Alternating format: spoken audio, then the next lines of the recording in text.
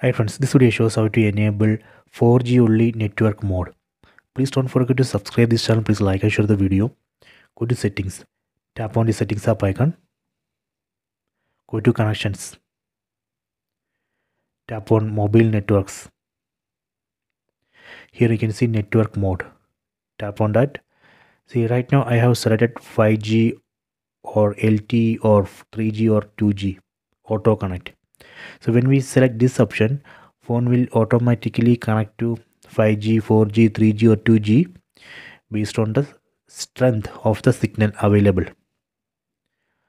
So if you want to set 4G only, you can tap on this LTE only option. Just tap here. So this way we can set network mode 4G only. So phone will use only 4G. Phone will not switch back to 3G or 5G.